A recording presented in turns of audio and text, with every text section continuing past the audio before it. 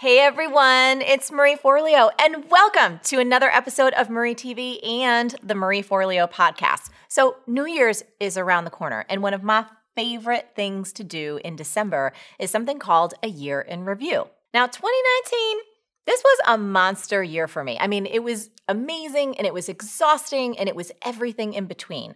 So our business, right? It's like the biggest and the best that it's ever been. And I gave birth actually to a book baby. Wah, wah. She actually popped out an instant #1 New York Times bestseller, and she's already speaking 27 languages. What? And then I had this idea. I said, imagine if a Beyonce concert and a TED Talk had a baby and then threw a block party. And we did that. We did that here in New York City, you guys. And I actually popped up on the stage from a damn toaster. While 2019 was like super extra, what I think is even more exciting is the fact that we are about to enter a whole new decade. So rather than just doing this typical year in review, I'm going to up the ante for all of us and help us do a decade in review. Now, you may be asking yourself, why? Because you're amazing and your time on the planet matters. And I bet a lot's happened for you over this past 10 years. Am I right? I mean, some of it has probably been incredible and some of it has frankly been pretty difficult. At least that's been true for me. When you take the time to really honor where you've been and you get super intentional about what you want to create in the future, I promise you, you are going to set yourself up to have the best damn decade ever. Now, before we get started, you are going to need a few supplies. You're going to need a journal or a notebook, nothing fancy, just like a good old college-ruled little notebook. And you're also going to need some pens or pencils, or in my case, gel pens, because I just think colored gel pens make everything a whole lot more fun. And to make sure that this process isn't overwhelming, what I'm going to do is I'm going to break this into 3 parts. It's a little how to do a decade in review tutorial. Every video is going to be short. We'll make it to the point as possible, and it'll be easy to execute so you have got no excuses to get this thing done. This is actually an awesome activity to do with your friends and your family, so please share this. I promise if you do it together, you're going to learn so many beautiful things about the people in your life that you care about, and all of you will know how to better support each other as you move into the future. Remember, you got to build your figure-outable force field. And if you don't know what the hell I'm talking about with a figure-outable force field, guess what? You need to get this damn book already and read it. Now, of course, I want you to subscribe to the show and to the podcast so you know when the next lesson drops. And if you want to share your progress with me, which I would love you to do, tag me at Marie Forleo on social and use the hashtag MFDecadeInReview so I can cheer you on. So are you ready? I'm ready. Let's do this. So at the top of your journal or your notebook, you're going to write Decade in Review 2010s. And then the first section we're going to work on together is this. It's called Section 1, What I'm Proud of. All right, so in this section, I want you to ask yourself, over these past 10 years, what have you done that you're super proud of? What are the obstacles that you've overcome? What are some of the results that you've created, whether it's in your career or your business or your life since 2010?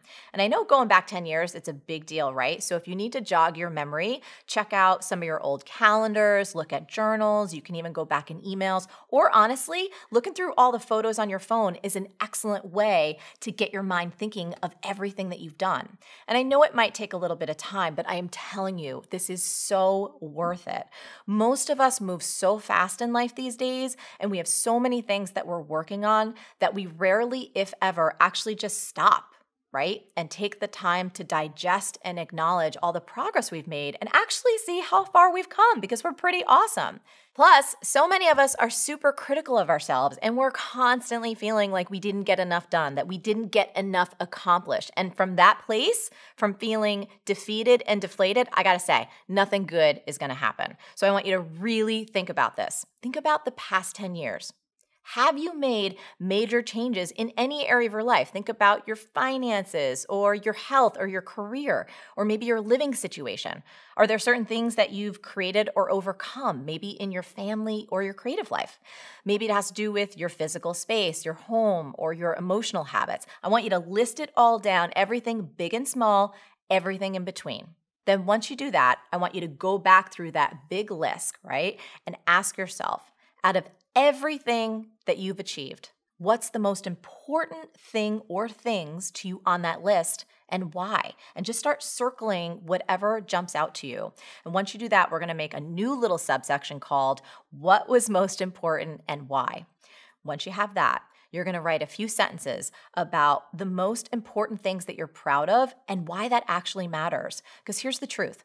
When you know what's been the most meaningful and the most significant things to you, when you really understand what's moved the needle the most and made the biggest difference in the quality of your life over these past 10 years, I'm going to tell you, that insight is going to help you make wise decisions about how to spend the next 10 years.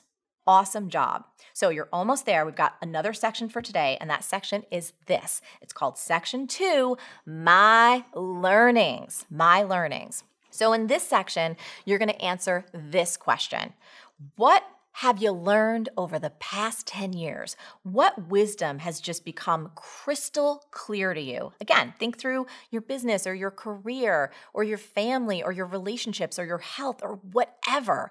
One of the best ways, I think, to actually find all the best lessons is to actually look for your mistakes, right? The places where you ran into the wall or you found yourself on your knees or it was really painful. What are some of the things that didn't go so well over this last decade? And how can you really learn and leverage those experiences? So write everything down. Again, no lesson is too small, big and small.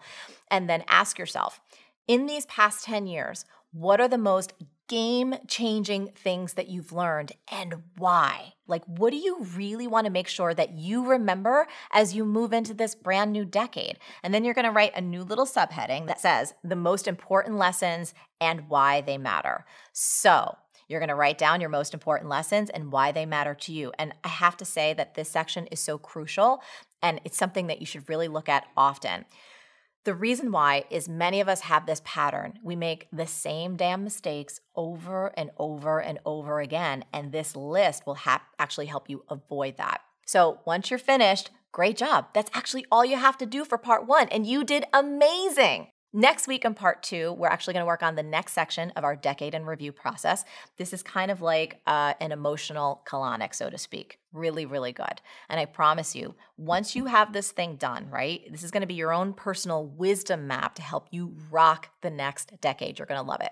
Now, in the meantime, I would actually love to hear some of the things you're most proud of. What are some of your biggest lessons from the past 10 years? Tag me at Marie Forleo on social. Use the hashtag MFDecadeInReview so I can cheer you on.